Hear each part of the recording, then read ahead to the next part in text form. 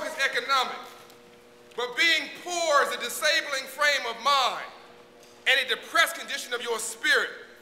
And you must vow never, ever, ever to be poor again.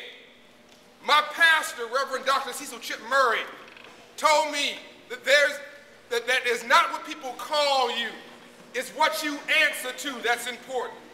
And never, ever, ever answer out of your name. And then I added, to argue with a fool proves there are two. No one can tell you that you're not successful. No one can tell you what you cannot do. No one can tell you that you cannot be a hero or a shero or a success story in this world. No one can hurt you but you. And you're not going to do that, are you? We're here to talk about that choice. Let me get personal for a minute. I grew up, as I mentioned, right down the street from this school. But I also grew up in a tougher neighborhood than 35th and Western. I grew up in Compton, California.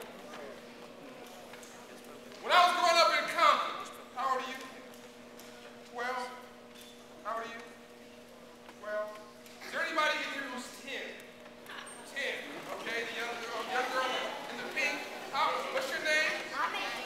Jasmine? Okay, Jasmine is 10 years of age. When I was 10 years of age, a couple choices had to be made in my life.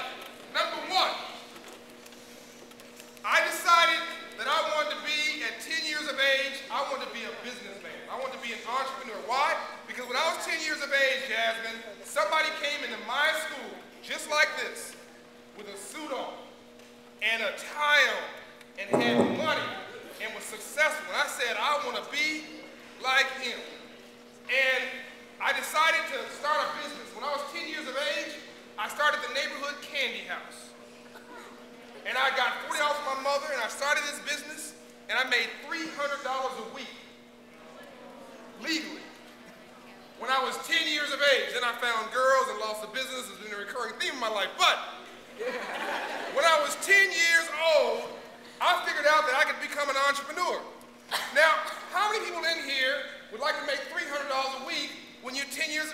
Thank you, church. Okay, now check this out. If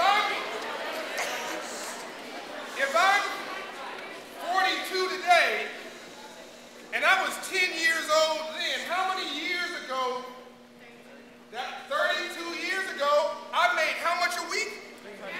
$300 a week. Do you know how much $300 a week is today? It's a lot. It's like $1,000 a week. Would you like to make $1,000 a week? Okay. Now,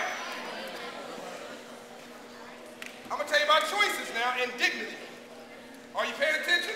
Yes. The most important thing I'm about to tell you, and I'm going to invite up my friends, I'm telling you right now. There was another choice I could make. And you guys all have to make that choice every time you go home from school. There was a guy who lived next to me. He was my next door neighbor. His name was Tweet. Tweet. Little 97-pound terrorist. He would stand on the street corner like this. He had these raggedy jeans on. Back then, he was hanging down on his rear end. He had a raggedy shirt on and fake gold around his neck. Do you know where the raggedy pants, you know where the pants with no belt on, you know where that comes from? Jail. Jail. Why did they take the belt off from you from jail? Because if you have on your belt, you might try and kill somebody for yourself. If you, what's your name, man? Chris is a smart guy. He said, and he knows this, if they take the belt from you in jail so you don't hang yourself. The cats running around with no shoelaces in their shoes. They think they're cool. Yo, yo, yo, what's up, what's up? Not you. Why did they take the shoelaces from you in jail? So you don't kill yourself or kill somebody else. Because you can take the shoelaces and connect them together and hang yourself or hang somebody else. So I say the cats run around with no shoelaces and no belt around their waist. Do you realize that you are a suicide watch victim in jail? That's who you are profiling to be. Do you want to be like that? No. Tweet was like that. Tweet thought he was cool. Tweet would hang out all day, terrorizing everybody in the neighborhood. Tweet threw a dead animal over my fence to try to intimidate my family.